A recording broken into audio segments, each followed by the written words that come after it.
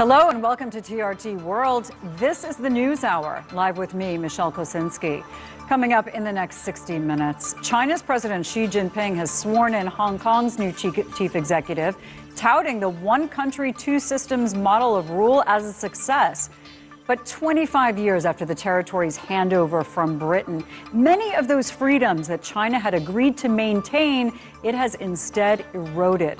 We'll talk to the former chairperson of Hong Kong's Democratic Party.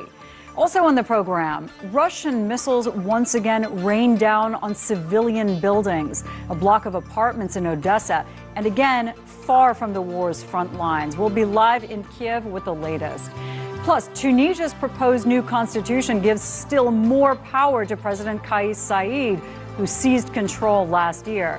And the writing of it was overseen by Tunisia's preeminent scholar on constitutional law, Kais Saied himself. So what are the chances of this becoming the law of the land?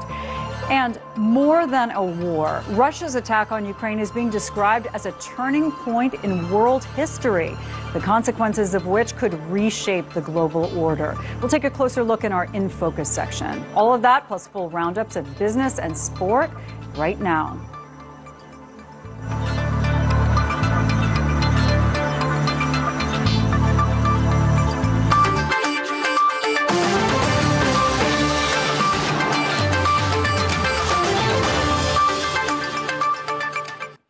China's President Xi Jinping has sworn in Hong Kong's new chief executive, John Lee, as the self-governing territory marks its 25th anniversary of return to China's rule.